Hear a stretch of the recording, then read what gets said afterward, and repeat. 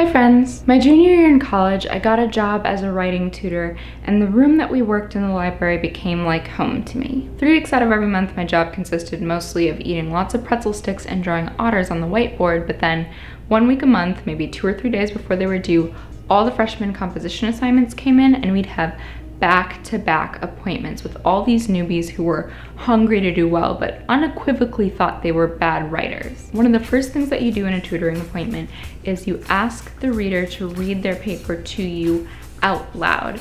And I remember how one by one they each turned a shade paler at the thought of not only having to show me their work, but having to say the words that they wrote out loud like they owned them. I used to feel the same way about writing. In high school, I filled up so many notebooks with writing that wasn't necessarily good, but it wasn't bad for a 10th grader, and it was mine. And then I entered it into a writing contest at my school, and even though I won the contest, I started hearing all this gossip about how the AP English kids really hated it, and so I didn't show my writing to anybody who wasn't grading it for years. When I realized I hated my advertising major, I was scared to switch to English because of all that writing. But I ended up in an advanced composition class that I used to dread because we would split up into groups of 4, and every week for the entire semester we had to read our work out loud to that group.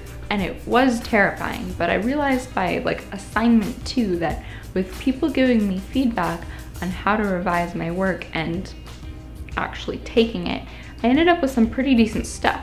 I liked it enough that I switched to a writing major and got a job helping people do the same thing that that class had done for me. The thing that I heard most often when I talked to writers was that they felt stuck, like they just couldn't even get started, or that they'd run into some sort of wall where their writing just couldn't get better. That's what reading out loud is for.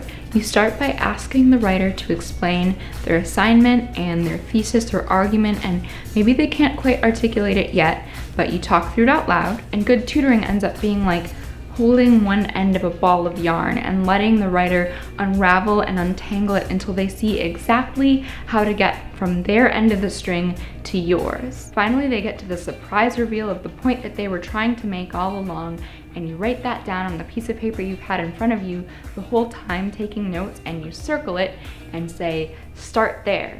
Now you're not stuck anymore. You can rewrite and revise. Reading my work out loud helped me too. It helped me untangle my thoughts enough to see that maybe my original thesis didn't hold up, that my short stories were emo trash and therefore I was a bad writer. But I couldn't support that with evidence. I rewrote and revised my understanding of writing and of myself to realize that there are so many genres and forms and ways to be a writer. So fiction wasn't my thing, but I liked introspection, and I liked telling stories that were true. So I circled that in my notes and decided to start there. In the comments, tell me something that you once believed about yourself that you had to revise. Also ask me your questions about writing. I might save those for a future video. If you like this video, you can subscribe. You can also find me pretty much anywhere on the internet at ItsRadishTime, and I will see you next week. Bye!